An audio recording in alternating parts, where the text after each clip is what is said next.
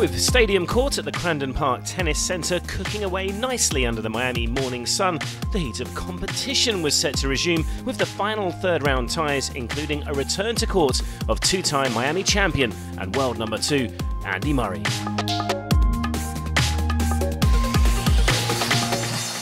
The British number 1 is aiming to reach his 4th final here in 5 years and taking on the Scot in round 3, a Grigor Dimitrov, hoping to return to his top 10 form of 2014.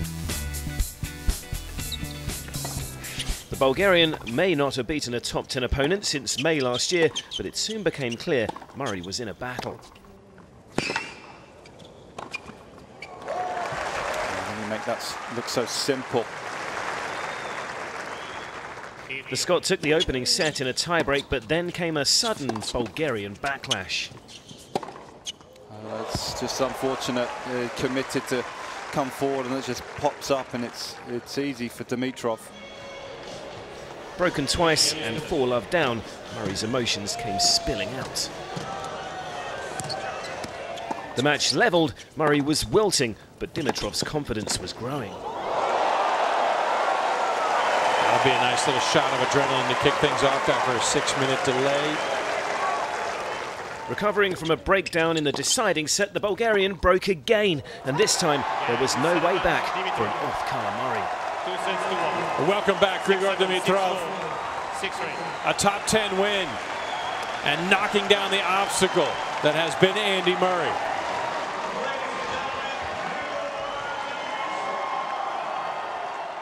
I'm happy with the win. This is the one thing that I'm gonna say, is that I'm happy with the win, and I felt I've pushed his limit a little bit today throughout the course of the match. So yeah, definitely a good win for me. On to the next one.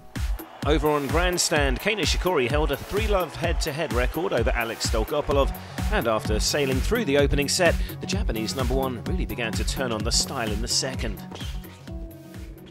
Dolgopolov just gave up on it just to admire what he thought was going to sail wide. With 2 breaks of serve again in the second set, Nishikori was making light work of a potentially challenging opponent.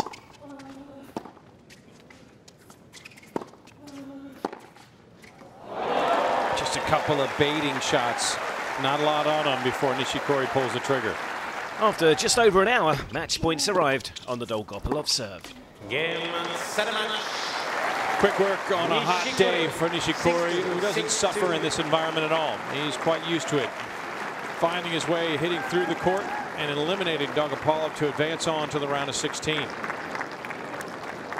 America versus Canada in the evening session, with Milos Raonic edging a tight opening set against Jack Sock. Oh, that's unbelievable. Sock did so well to dig that volley out. Sock failed to recover his momentum after coming so close. The second set, a more comfortable ride for Raonic. Setting his form with such authority at the moment.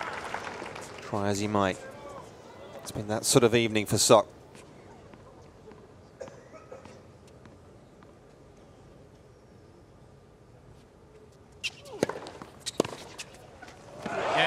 Milos Raonic is the last man into the run of 16 here in Miami.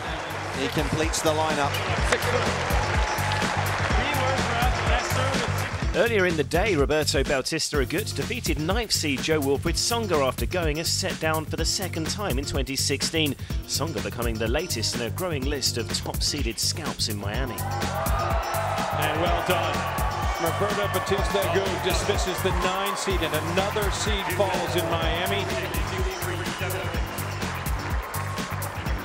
Nick Kyrgios continues to make amends for his early exit in Indian Wells, a comfortable straight sets victory over American Tim Smychek. 6-4, 6-4, the final score.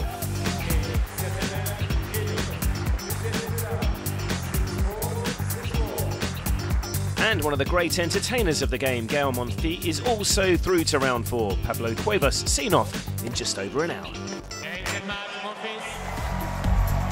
It's been another dramatic day of surprise results on Key Biscayne. Grigor Dimitrov back in form, and the world number 2 given an early exit. All 8 round of 16 matches to come in a packed Tuesday lineup.